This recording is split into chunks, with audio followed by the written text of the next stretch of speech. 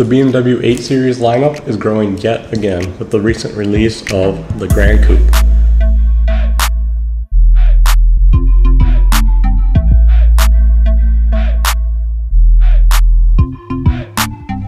Coming just weeks after the release of the M8, the 8 Series Gran Coupe is really rounding out the 8 Series lineup and showing BMW's dedication to this flagship line.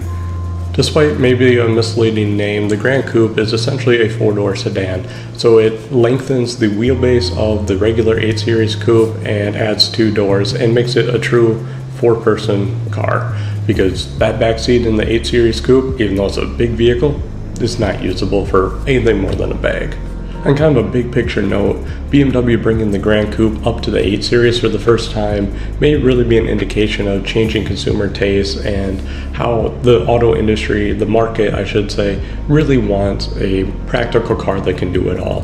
And having a proper four-door, 4 to 5 seater car that's also high performance and luxurious, it really checks off a lot of boxes on people's lists, and that's what the consumer wants now more than a two-door sports car where they still need a different daily driver or family hauler in the garage.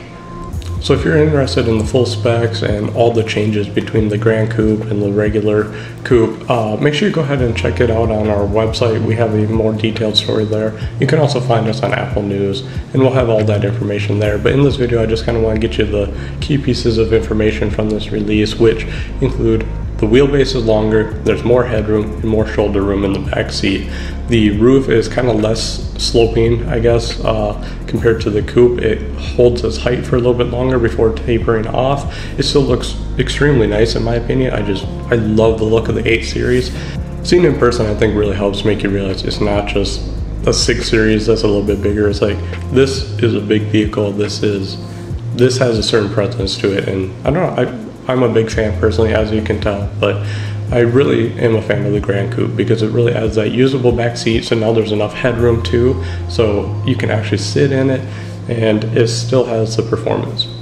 In terms of performance, the 8 Series Gran Coupe will be releasing with an 840i, an 840i xDrive, and an M850i xDrive.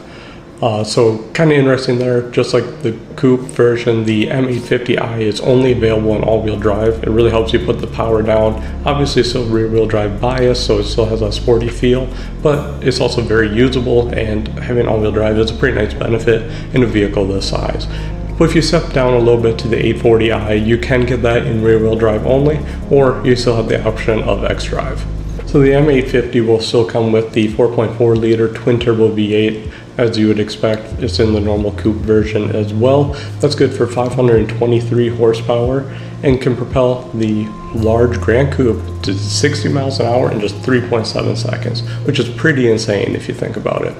But even the regular 840i is no slouch either. It still comes with the 3 liter inline-6 twin-turboed, and that is still good to propel the vehicle to 60 miles an hour in under 5 seconds, and even a little bit lower at 4.6 seconds if you have xDrive. Just like its two-door brother, the Gran Coupe relies on lightweight materials to really keep the car light on its feet, make it feel agile despite its size, and get these kind of crazy performance numbers out of a vehicle that's quite massive, honestly. And similar as you'd expect throughout the 8 Series, the inside is very luxurious, very high-tech, and is simply the flagship model for BMW. It's beautiful, it has all the bells and whistles, and now it has 4 doors, so you can use it every day. As I mentioned, head over to our website if you want to learn more about the 8 Series Gran Coupe or stay up to date on day-to-day news stories across the automotive industry. And if you found this video entertaining, make sure you subscribe to our YouTube channel as we bring you some of the hottest stories in the automotive industry each week straight to your subscription list. So follow us here, and I hope you enjoyed this video. But let me know in the comments down below what you think of the new Gran Coupe. And in the meantime, I'll keep covering the automotive news, and we'll see you in the next video.